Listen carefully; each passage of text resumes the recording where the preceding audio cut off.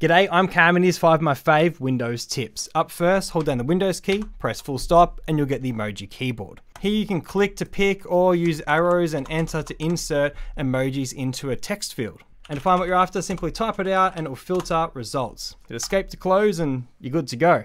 Now the next set of tools is a suite, but I'm going to focus on one, and that is Power Toys. Power Toys is developed by Microsoft, and it is a set of utilities for power users to tune and streamline their Windows experience, and you can install it through the Microsoft Store.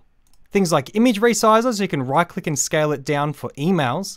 Color Picker lets you select any pixel on the screen and get the hex or RGB values. But the number one feature I want to share with you here is Fancy Zone. So holding shift down, you can click and drag around your program and snap and change the size of the window through these different zones. Now you can launch the editor and this will allow you to customize different layouts for your monitor. And this is by far the easiest way to put windows in your favorite custom format.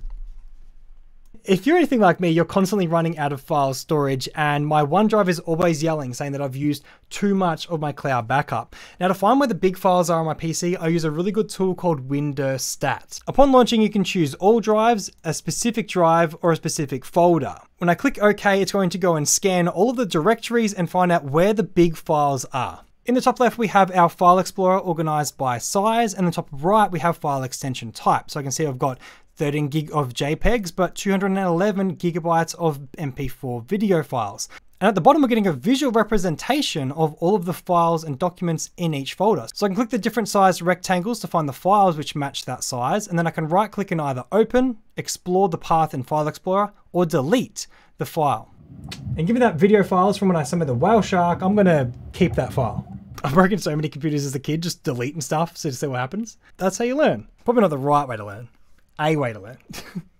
So I still use physical hard drives when it comes to file backups. To ensure my files copy smoothly, I use TerraCopy. With shell integration, TerraCopy replaces File Explorer for drag and drop. To reduce seek times, it queues transfers based on drive letter, giving you the maximum possible speeds, but the main standout feature is file verification. When you transfer a file, TerraCopy creates a checksum, and this is like a digital fingerprint of the file on the original drive. If the files are important, you can tick verify and it'll create a checksum on the destination drive. This way you can ensure that there was no corruption from the transfer process. But what if you're doing like a file transfer or a game download that you don't want to wait around for, and you don't want to leave your computer running all day or all night? Well, I've got a simple command that you can use.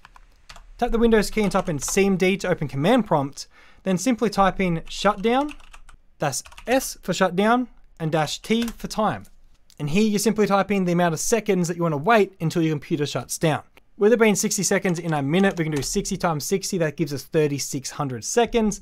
We can type that in and hit enter. You can now see we've got a little pop-up that appears that says it will shut down automatically in 60 minutes. If you like this vid, thumbs it. If you loved it, sub it and drop your fave tips in the comments down below. And I'll see you in the next one. Bye.